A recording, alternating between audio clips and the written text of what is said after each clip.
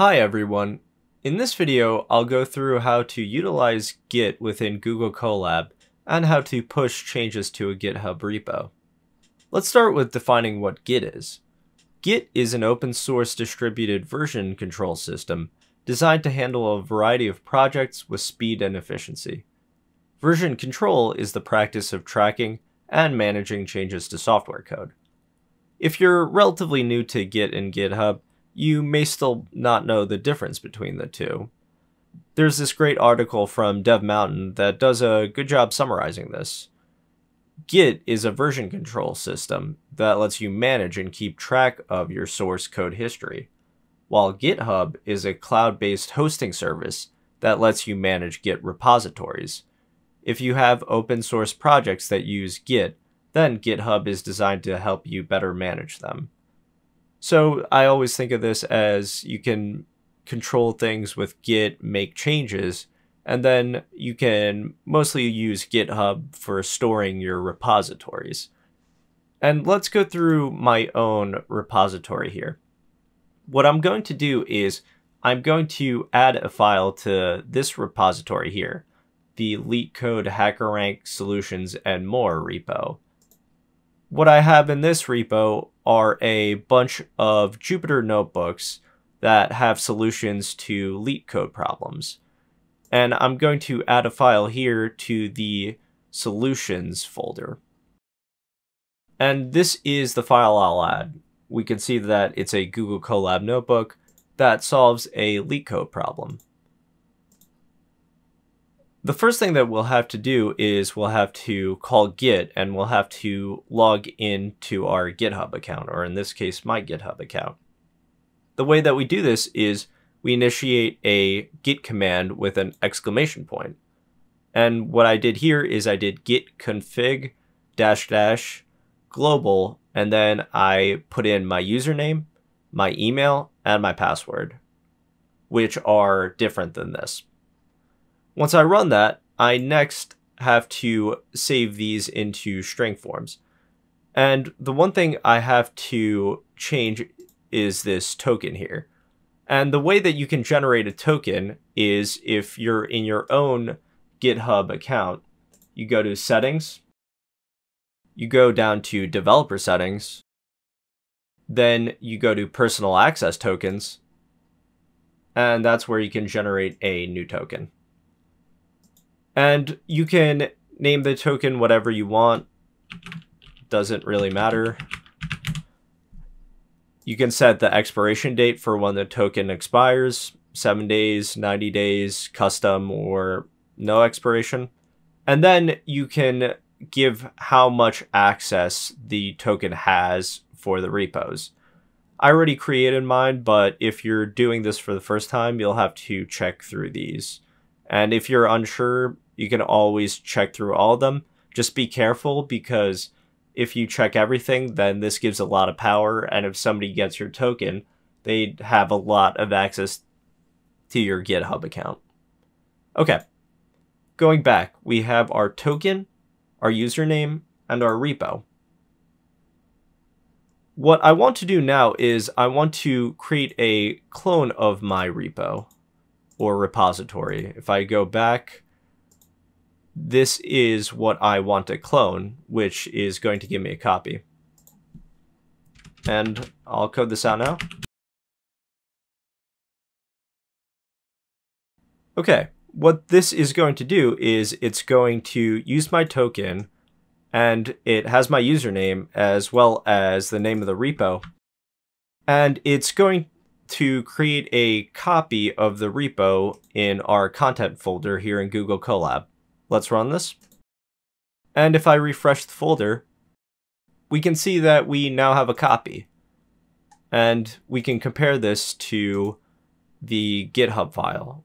Paradoxes, we have a paradox folder here, HackerRank Solutions, so on and so forth. So we were able to successfully clone this into our content folder. Next thing I'm going to do is I'm actually going to call a magic command here, cd, which stands for change directory. And I'm going to go into the repo folder.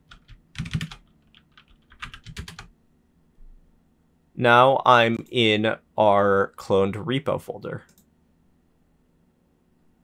What I'll do next is I'll list out all the items in there just to double check. And then I am going to take our file here, and I downloaded it locally. I'm going to drag and drop the file into our content folder. And what I could do is I could use bash to move this folder to our cloned HackerRank solutions. The mv function stands for move, and I am going to get the path of this, and I'm also going to get the path to our solutions folder. If I hit the refresh, we were able to move it into our folder. Next, I'm going to call git status. And what this does is it gives the current state of our copy. There are untracked files, which is the file that we moved here. And what that means is that we've made an edit to the working repo, but we have not yet added it to the tracking index. What we need to do next is we need to call git again, add, and what I'll do just to be safe is I'll do -- all. And what this does is it updates the index using the current content found in our working repo here.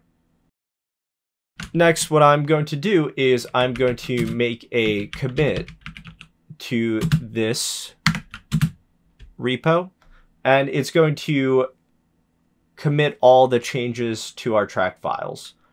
I'll also add a message here. And what this is, it's just good practice when you start using version control and you work with files with many other people, is they need to know why files were added or why they were deleted, and this -m leaves a message for that. Let's run this. And we were successfully able to commit this. Next, we're going to run git remote. And what this does is it displays the URLs of all the remote repos. Finally, what I need to do is I need to push these changes.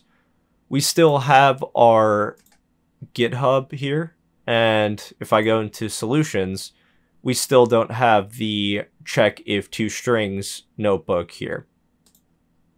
I go back. I'm going to go and hit git, push, origin, and master. And what this does is it's going to push the changes I made to the remote repository, and it's going to make the edits here in GitHub. Let's run this.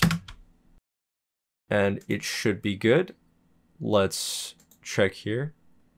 And we were able to successfully add the notebook into our GitHub repo online. And we can see that we have our message here, added a file to the leak code folder. I hope that this was useful. I plan to make more Git, GitHub, and Google Colab videos going into the future. There are plenty of great sources if you want to do this within an IDE that's not Google Colab. And there's this great video from this channel called The Coding Train that breaks this down and is far more detailed than I was. I found it very helpful when I started it out. And then we have a bunch of websites that give you Git commands that you can learn, as well as the Git documentation site, which I always recommend getting familiar with documentation sites, and the article from Dev Mountain. Thanks for watching, everyone. I hope that this was helpful, and happy coding.